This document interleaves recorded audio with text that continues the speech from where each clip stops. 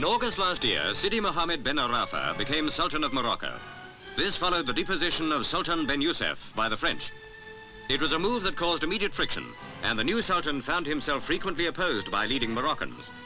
Only a few weeks after the new Sultan came into power, we filmed exclusive pictures of an attempt on his life while he was riding from his palace at Rabat to the Grand Mosque. The Sultan was on his way to attend the Muslim ritual of Friday prayers. All seemed quiet as he neared the mosque, and then...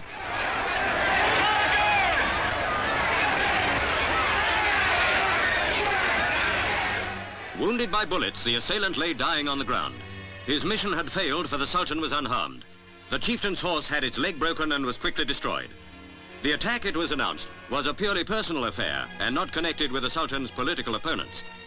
Then, during a visit to Marrakech a few days ago, the Sultan went to pray at the Berrima Mosque. This was part of the first tour he had made here since his accession. Again, all seemed well as he and his followers knelt in homage.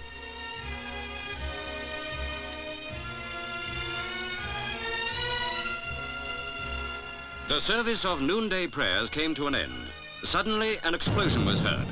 A grenade had been thrown at the Sultan as he left the mosque. With blood streaming down his face, the 64-year-old leader was hurried to his car. He had received a cut across the forehead. The assailant, a 25-year-old truck driver, had been shot dead. One of the Sultan's aides was injured from a second grenade. When told later of his assailant's death, the aged Sultan said, "It is the will of Allah."